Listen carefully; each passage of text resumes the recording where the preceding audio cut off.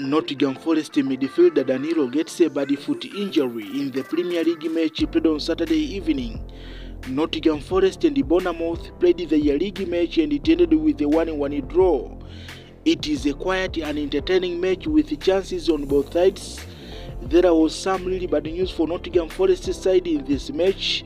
Danilo suffered a foot injury. He unable to continue with the match and he taken off the pitch early in the first half. It is a bad injury that he need a lot of time to get better. We are not sure how long Danilo will be out. Hope he will get back quickly from this injury and be back at his best.